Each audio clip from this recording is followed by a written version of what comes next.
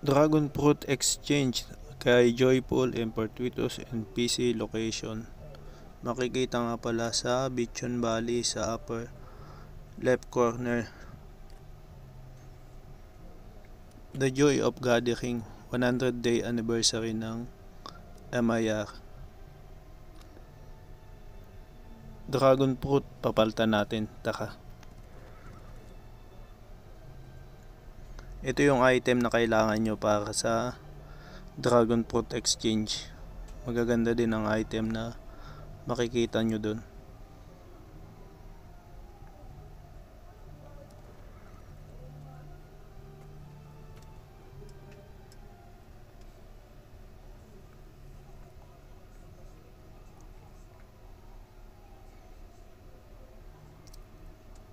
Ito si Joyful, yung ibon na kulay asul.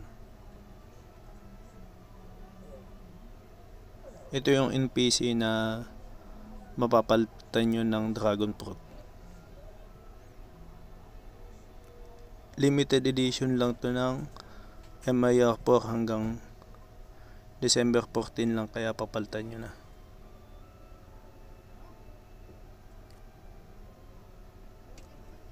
Ito yung mga pwede nyong papalitan na item. Nasa sa inyo na kung alin ang gusto nyong kunin.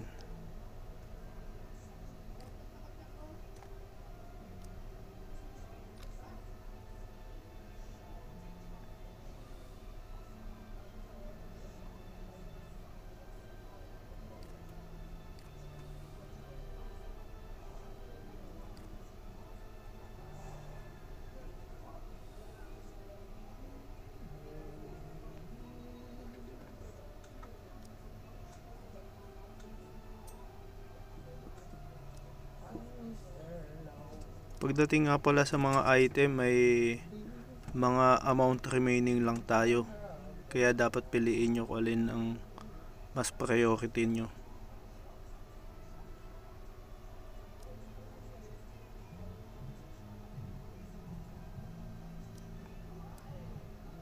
Ako ang gagawin ko, mas kailangan ko muna mag-ipon ng Dragon Fruit bago ko papalitan.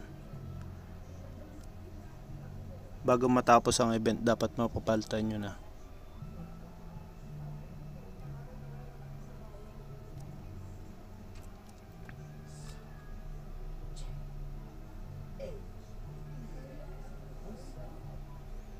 Sa akin, mas gusto kong piliin tong Divine Dragon Gift Box. Kasi one time remaining lang siya. Madaming item ang pwedeng makuha. At habol ko din yung Golden Dragon Fruit para naman sa kabilang NPC kay Fortuitous. May makukuha ding ibang item dun.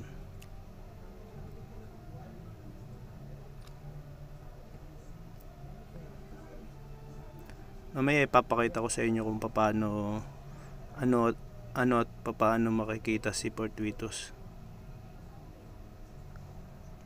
Kung ano ang mga mabibili doon.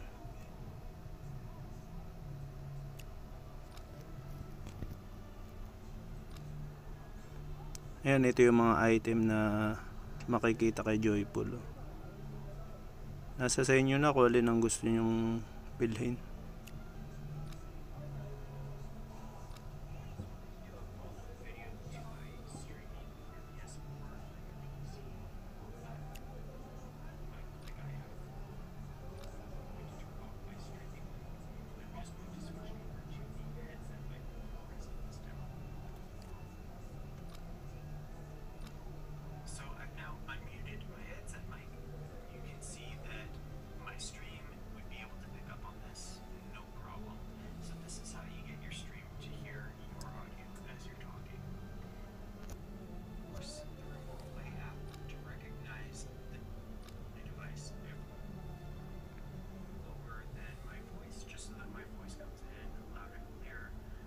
Mas maganda kasi mag-ipon muna bago nyo papalitan para mas makapag-decide kayo kung ano ang mas magandang bilhin.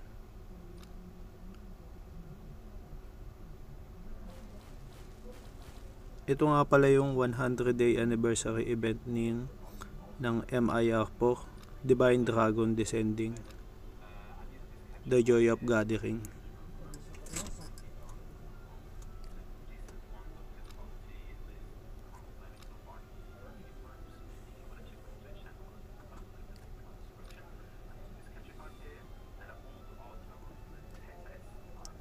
Ulit nga pala sa Bichon Valley makikita to, upper and left corner.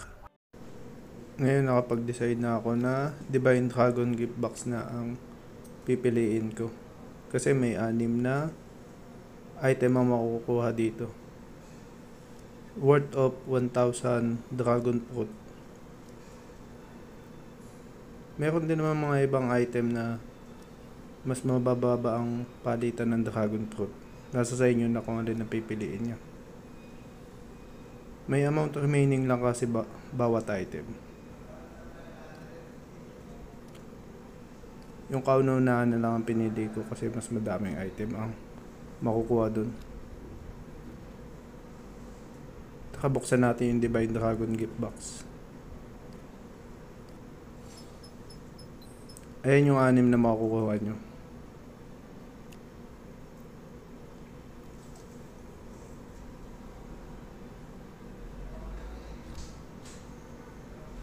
Isang boss raid ticket. Raid ticket. Magic Square ticket. Secret pick ticket. At 10 dragon material summon box. At saka 10 gold dragon fruit. Yung magic scroll ay makakuha tayo ng summon scroll 24 pieces. Kailangan nyo para sa equipment crafting nyo. Ako binuksan ko na yung 24 pieces. Ito yung mga nakuha ko. Ayan. Binilisan ko na lang kasi masyadong matagal. Kailangan natin yan para sa equipment crafting natin. Para mas lumakas ang mga karakter natin. Ito yung mga kailangan natin. Kasi ayan yung makukuha nyo yung mga dragon scale. Sa summon scroll. Pwede yung gamitin sa weapon, top, bottom, gloves, boots, necklace, bracelet, at saka sa ring.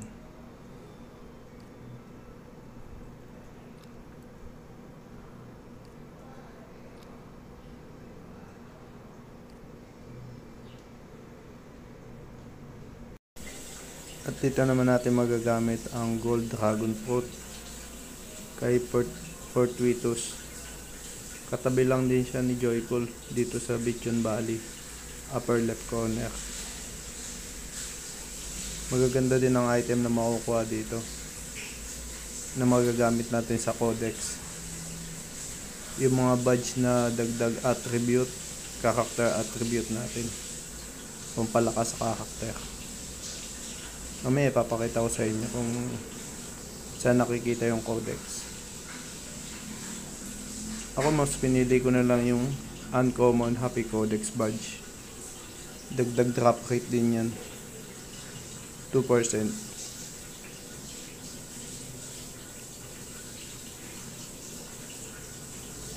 Mas maganda kung makukuha nyo lahat yan. Kasi bawat badge, iba't ibang attribute ang makukuha. Limited edition lang yan. Ngayong 100-day anniversary ng MIR4. Mamaya papakita ko sa inyo kung anong mga attribute ang pwede makuha bawat badge.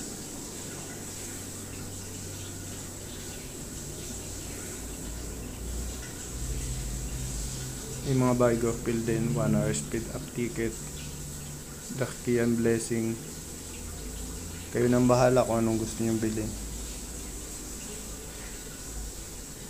Mas okay yung mga pakayokiti na lang at pampalakas sa karakter.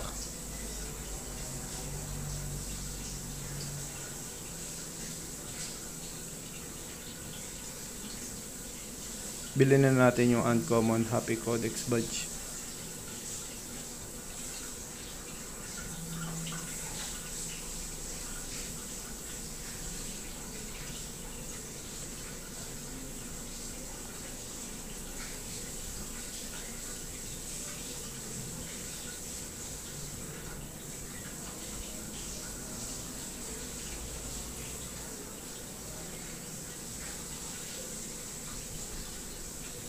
Ito yung codex nga pala. Kung dito nyo saan i-print yung badge. Ako napili ko yung drop chance boost 2% kasi ito lang naman ang kaya natin.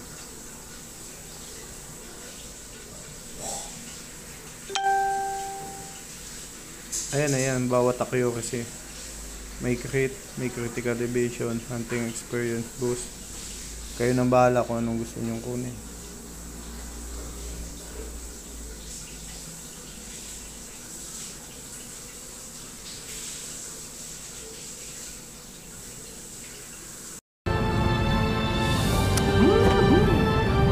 Yeah!